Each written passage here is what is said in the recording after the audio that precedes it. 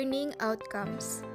First, differentiate between regionalization and globalization. Second, explain how regions are formed and kept together. Third is discuss the advantages and disadvantages of regionalism. And fourth, identify the factors leading to a greater integration of the Asian region. Governments, associations, societies, and groups form regional organizations or networks to cope with the challenges of globalization.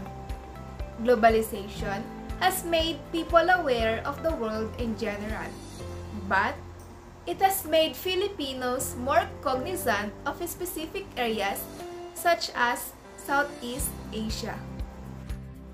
Regionalism is often seen as political and economic phenomenon. It can be examined in relation to identities, ethics, religion, ecological sustainability, and health. Regionalism is also a process and must be treated as an emergent, socially constituted phenomenon, which means regions are not naturally or given. Instead, they are constructed and defined by policymakers, economic actors, and even social movements. And the lesson will conclude by asking where all these regionalisms bring us as nation members and the citizens of the world. Countries, regions, and globalization.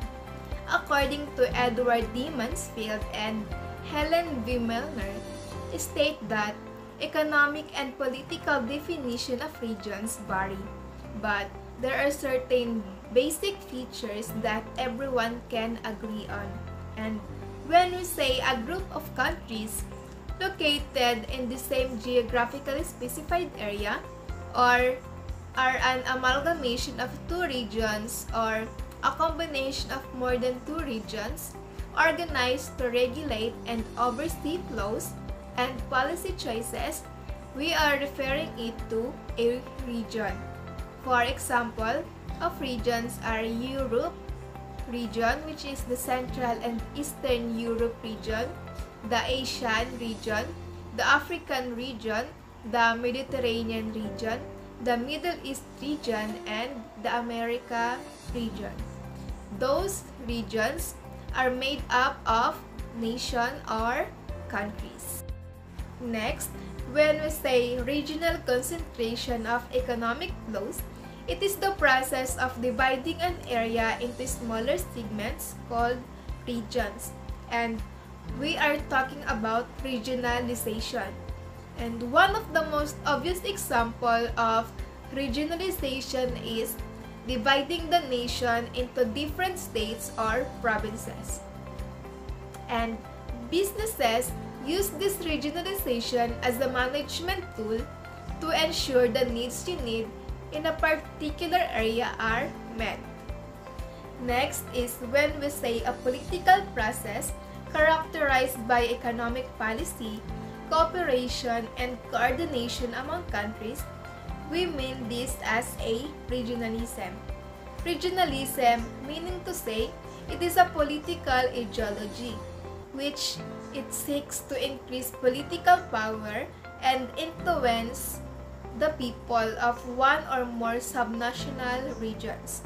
So, it focuses on the development of political or social system based on one or more regions. So, those are the definition that is important to the topic, which is the world of regions. Countries respond economically and politically to globalization in various ways. Some are large enough and have a lot of resources to dictate how they participate in global integration. For example, China offers its cheap and huge workforce to attract foreign businesses and expand trade with other countries. Same with the United States and Japan. And other countries make up for their small size by taking advantage of their strategic location. For example, Singapore and Switzerland. They are small countries that compensate for their lack of resources by turning themselves into financial and banking hubs. And despite its small size, Singapore is the security gateway between the East and the West as the entrance to the South China Sea. In most cases, however, countries form a regional alliance for they believe that there is strength in numbers. An alliance is an international relation that is a formal agreement between two or more states for mutual support in case of war.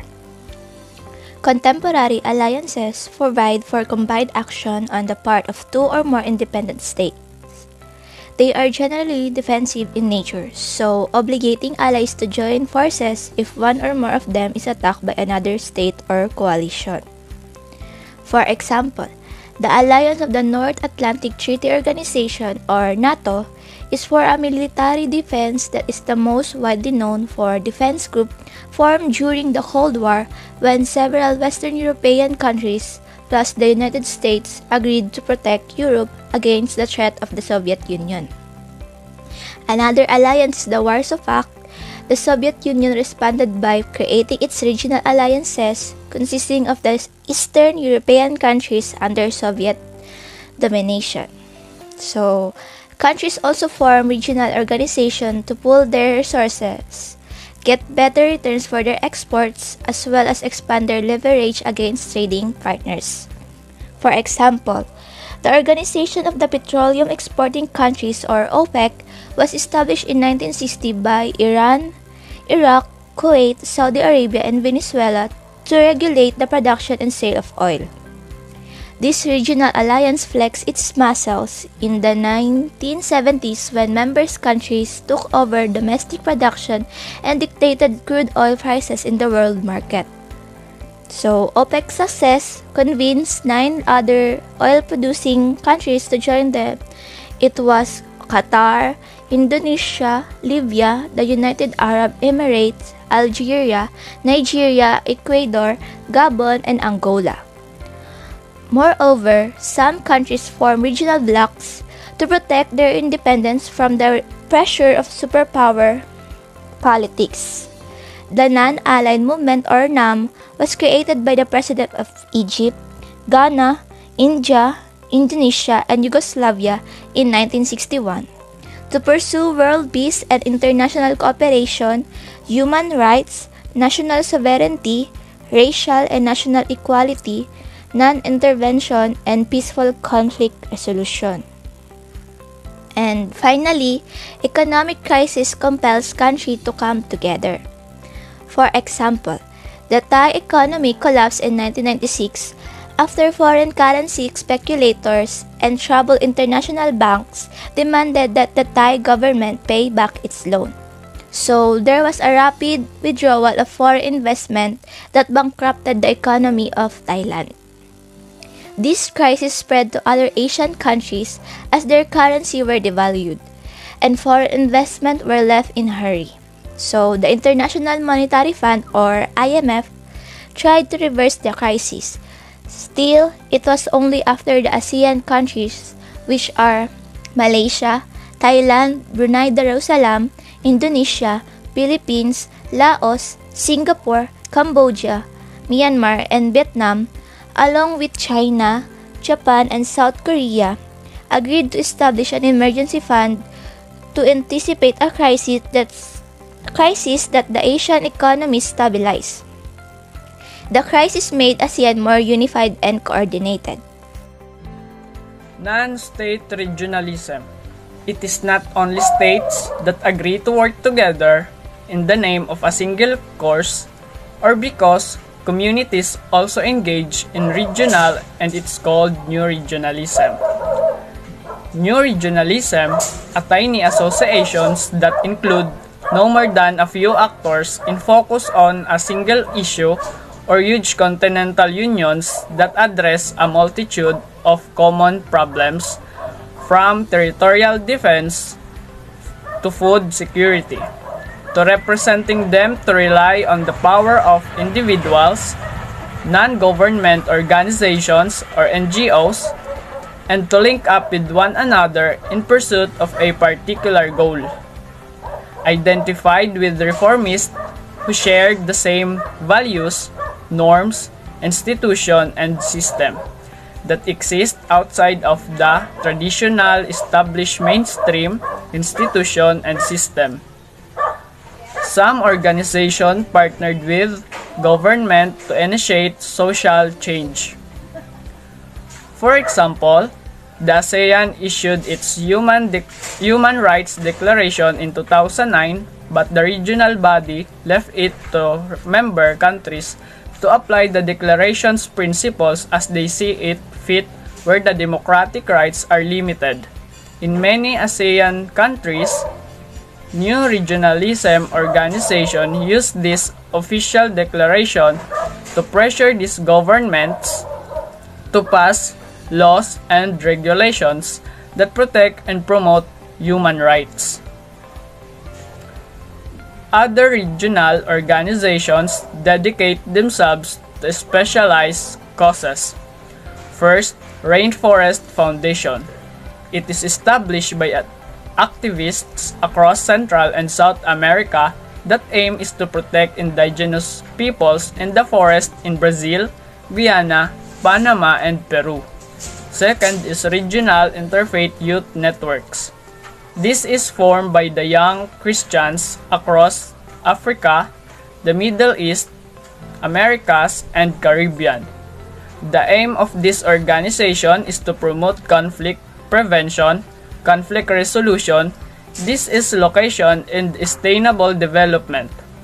Migrant Forum. This is another regular NGO and tradable unions which is community to protect and promote the rights and welfare of the migrant workers. Those are examples of regional organization. These organizations primarily lies in their moral standing and their qualities to combine lobbying with pressure politics. Unfortunately, most of them were live in, and so this places them at a disadvantage in when dealing with their official counterparts who have large state funds to their impact in global politics. However, it is limited. The contemporary challenges to regionalism.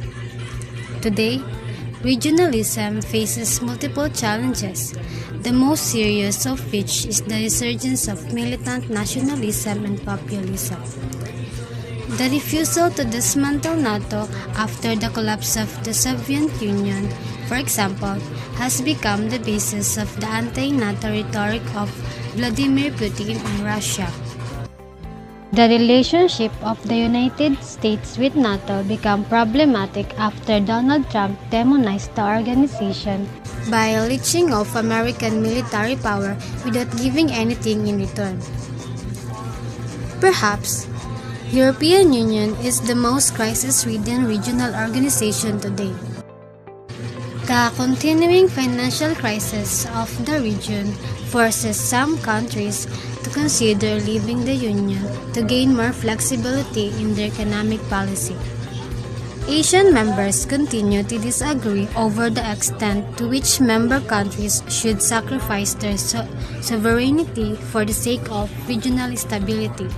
Asian countries also disagreed over how to relate to China, with the Philippines unable to get the other countries to support its condemnation of China's occupation of the West Philippine Sea. Philippines and Thailand demanded that the other countries democratize, adopt a more open attitude towards foreign criticism. A final challenge pertains to differing visions of what regionalism should be for. Western governments may see regional organization not simply as economic formations, but also as instruments of political democratizations. On the other hand, non-Western and developing societies may have a different view regarding globalization, development, and democracy.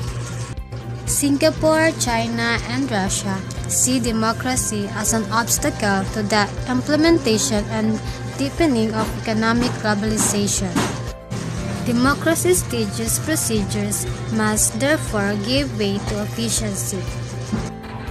This is the conclusion about our topic. The countries that form organization will find it difficult to deny or reject all forms of global economic integration. It will also be hard for them to turn their backs on the regions. For example, if the UK leaves the European Union or EU, it must continue to trade with its immediate neighbors and will, therefore, be forced to implement many EU rules. None of this is to say that regional organization will remain unaltered. European Union or EU is an organization formed by European countries. The history of regionalism shows that regional associations emerge as new global concerns arise. The future of regionalism will be contingent on the immense change in global politics that will emerge in the 21st century.